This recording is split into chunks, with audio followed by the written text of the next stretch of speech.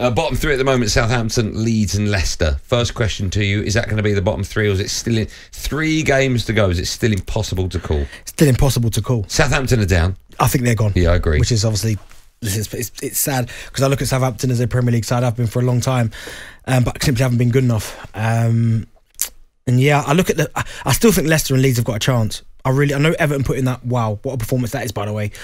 But I still think Leicester can get something from somewhere. Leeds as well, they've got that kind of rawness to them. They've got Big Sam. It's going to go down to the wire. I mean, what I will say is that this might be the 4th time in this century that the 3 teams that came up, none of them go down. Only the 4th time this century. Wow, you've done well with your homework. Come on, I know these When things. were the other 3? So you got one in 2011-12. You've got your homework right in front of you. Good boy. One in 2017-18. Yeah. And one is 2001-2002. Only the 4th time this century. That's impressive. But you got to give credit to the likes of Marco Silva. What a job he's done at Fulham, making sure they don't go without down. a doubt. Okay, let me ask you this. We can quickly do this, right? We haven't done this before. Forest's last 3 games are Chelsea, Arsenal and Palace. How many points will they get out of those 3? 1. I agree with you. So that will put Nottingham Forest on 34, right? Mm-hmm. Everton have got Man City, Wolves and Bournemouth. 3. Where do those 3 come from? Home to Bournemouth. Okay, so that will put Everton on 35. Leicester have got Liverpool, Newcastle and West Ham. Liverpool, Newcastle and West Ham. 4. 4? Yeah. 4? I think they're going to get a point against Liverpool. 4? A point against Liverpool, and they'll beat West Ham last game of the season at home. You think Leicester? 4. Yeah. Okay. I mean, listen, if Newcastle keep the ball in play, then give them a chance, wouldn't it? It is a 45-minute game. Yeah. Leeds have got Newcastle, West Ham and Spurs. None. No, I don't think they'll get either. They're not going to get anything. No. Newcastle at home. After Newcastle just been... Do you know what? I'm going to say Leeds get 3. Okay, that puts Leeds on 33. So you think Leeds will be 33, Leicester 34 with Forest, and Everton 35. So you think Everton stay up? Yeah. And on goal difference, Forest or Leicester go down, and Leeds go down. That team yesterday that I watched against Brighton, I've never seen a team work so hard. I know Brighton gifted them a couple of goals, but Dwight McNeil, Iwobi, the difference Calvert-Lewin has when he's up there, big, strong, physical presence. They look on the break. They looked incredible. Where's that been? With Calvert-Lewin, what did I say to you a couple of weeks ago? Yeah. When we was talking about Everton, I said if I was Sean Dyche, I'd go to Calvert-Lewin and say, listen, even if you're at 70%, just give me 60 minutes. That's all. Just give me 60 minutes, because he's not scoring, but he holds the ball up. He's strong. He's winning his headers. He just creates chaos because he's such a big physical presence. That early goal for Everton as well. How important is it? I'm sure you've been in that situation where you're fighting for your lives, or a game is massive, and you get an early goal for a striker and for the team. What does that do with regards to settling the nerves? Is it instant? Oh, massive confidence, yeah, because everyone goes. It gives you something to hold on to then. But the fact they got 2 so quickly, Decore, they probably couldn't believe their luck. But then you're almost encouraging them, Brighton, who did in the second half. Come on to you. And it's just about, can you be patient, defend properly, because you're going to get more opportunities because they're going to commit more and more men forward. But what a result that was, by the way. It was fantastic. Some nuts results yesterday. Nuts. Absolutely bonkers weekend of football. Listen, that's how we're going to start today's show with the bottom of the Premier League. So Benty thinks Leeds and either Leicester or Forest will go down. Along with Southampton. So, yeah, it's tough, isn't it? I can't see Leeds getting out of it. I really can't. Newcastle, West Ham and Spurs. Newcastle at home is interesting because you'd expect Newcastle to win that. But Ellen Road, the crowd, hostile.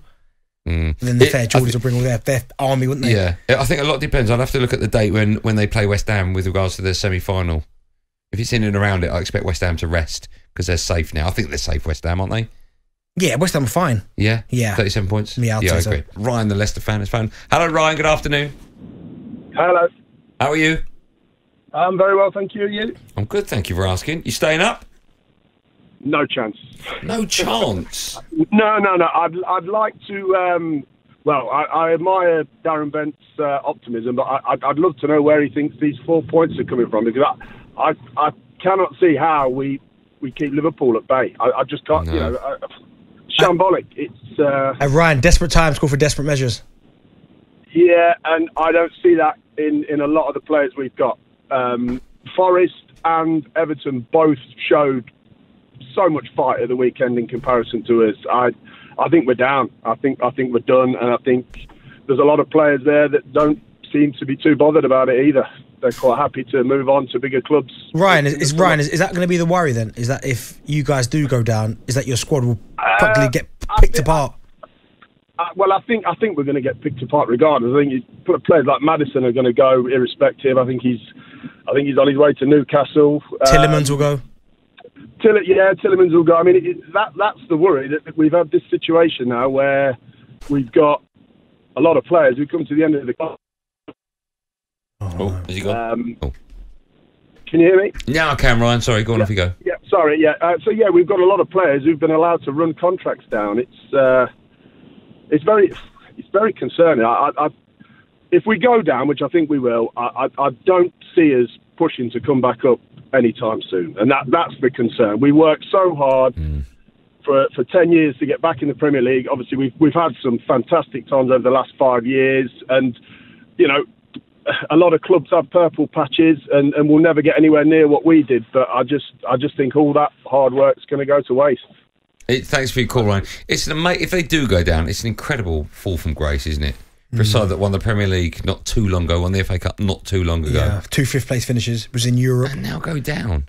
It happens, but if you don't reinvest in the squad or your recruitment's wrong, because I think some of the signings over the years haven't been great, haven't worked out well for Leicester, whereas at one stage they were getting it absolutely bang on, the likes of Mahrez and Kanté, Vardy, these type of bargains, but unfortunately they haven't invested in the squad as much as they should. They've lost key players, replaced them with players that aren't of the same level. And I think that's the real concern. If they do go down, they're going to lose the likes of Maddison, Tillemans, what happens to Barnes. Vardy? What does he do? I think he'll stay. Yeah. I think he's incredibly loyal to that football club. So I think he will stay. Do you think he'll have any regrets of not leaving them going to Arsenal? Not he was one. So close, wasn't he, to that? Yeah, but no, not one. I think there's an argument that he's their greatest player ever. Leicester fans will say he's the greatest player ever. Yeah. And he's because of longevity, because they've had better players. Yeah, Kanté being one of them. Mahrez, right? but he's obviously scored a lot of goals consistently. Yeah, I agree. He's done a lot of things. Won the league, won the FA Cup, broke Van Nistelrooy's record, won golden boots at Leicester. He's been phenomenal. FA Cups, no one could have ever said he could have done any more. No, I agree with that. Jamie's a Forest fan. Hi, Jamie. Hi, how are you? I'm great. I'm very well. How are you today? Yeah, I'm good, thank you. Yourself? I'm good, thank you for asking. Off you go. What do you want to say? Good.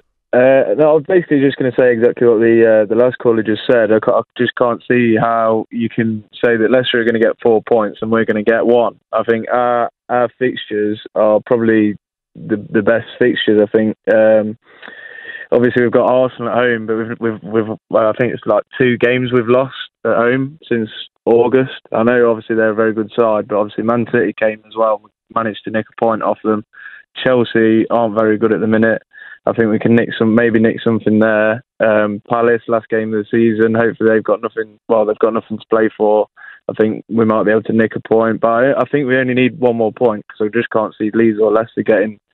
I can see them getting maximum 3 points. Let me ask you, irrelevant of what happens to Forest this season, if they stay up or go down, do you stay with Stevie Cooper for next year? It's a hard one because obviously he did a very good job for us last year. I think the big thing with Cooper, I think he would have been sacked mid-season. But I think the big thing with him is it's not just that he's a good manager. I think his in-game management's not great, but it's the fact that he's sort of like a really good fit for the club. Like the fans and the team have never been as connected as they have since he's come in. It's just one of them things where it's just a right fit, right place, right man. But yeah, I think personally I'd stick with him, and if it goes sort of sour starting next season, it's not going quite right, then I think you'd have to sort of get rid of him. But okay, Jamie, listen, thank you for your call. Let's quickly go to another Forest fan. Gary joins us. Hi, Gary.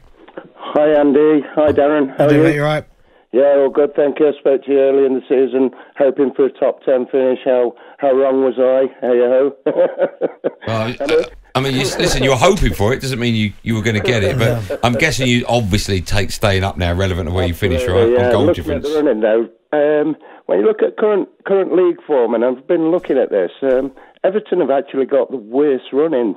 They've got Man City who are first at the moment in their current league form. They've got to go away to Wolves, and they're 5th. Bournemouth are 4th in the current league form.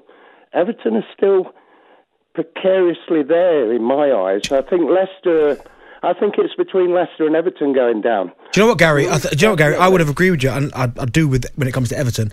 But I would have said that before the Brighton away, because I would have said they've got no chance of winning that game. Point. But the fact they've gone and slapped them 5, I think, all of a sudden I'm looking at, they won't beat City, that's for a fact. But I'm looking at Wolves and Bournemouth, and all of a sudden you're thinking, they might get something from this game.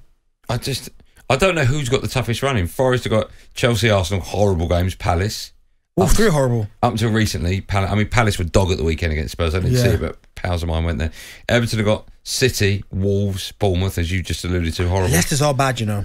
Newcastle away and West Ham at home. And Liverpool at home.